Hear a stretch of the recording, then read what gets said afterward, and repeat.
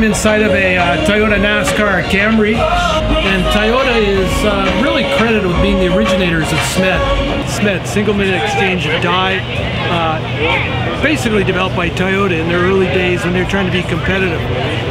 Stamping parts, not able to produce as many parts as they wanted to, and so they came up with trying to reduce their die change time, trying to get down from quite a long period of time down to like under a minute. That's where single minute exchange of die comes from. So concepts of single minute exchange of die apply to all kinds of stuff in manufacturing. When you're trying to do a product changeover, trying to set up a piece of equipment faster, single minute exchange die principles come into play. So the pit stop in a NASCAR race is a fantastic example of SMED. Prepping everything ahead of time, making sure everything's just ready to go as good as it's possible before that pit stop occurs. So when you jump on that car, everything's organized, ready to go, all the tools are ready, all the parts are ready, the tires are all prepped, ready to go.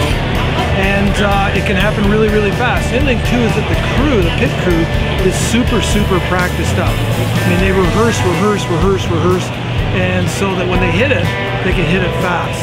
Also, they videotape things. They've got GoPro cameras on helmets. They've got sometimes cameras over top of the cars, so they can study it afterwards and figure out where they're making mistakes or where they're losing time, and they can hop on it and get a lot better. So, SMED, single minute exchange of die, NASCAR pit, awesome.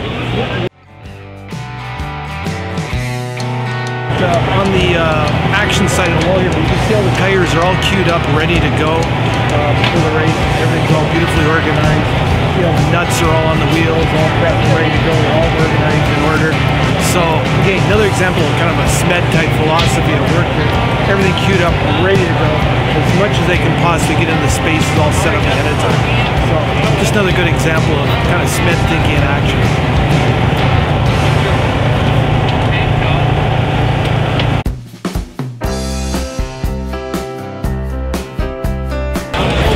Ask you guys a question here? Yeah. Do you record throughout the entire race or just the pit stops? Just the pit stops. Just the pit stops. Yeah. And afterwards, well, the camera's always on. And you're always seeing pictures, but you don't capture anything until the pit. Okay. Then you use it afterwards to look at how you did. During now. During now. During the race. So if you miss a lug nut or anything like that. Okay, then you can review right then and there. Exactly. Awesome. New tech. Thank you, sir. Awesome. Yeah, no problem.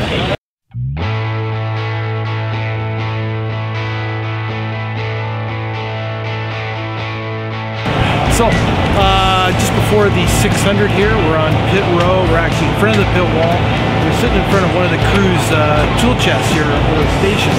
And again, talking about SMED, you can see how it's all rigged up. There's a space, everything, all the tools. We've got compartments there. It's like that all the way down here. So, they need something they can immediately grab it right over the wall here, and it's easy and it's handy to get at. So, really good example of kind of a SMED type setup here.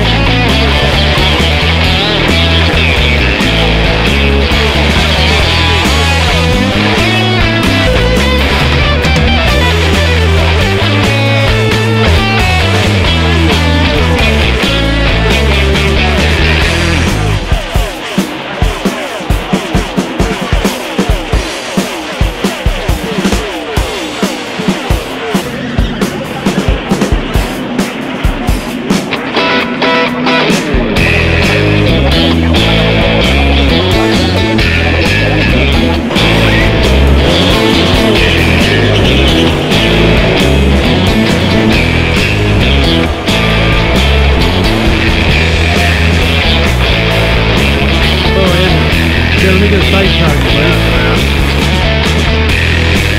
Oh my god.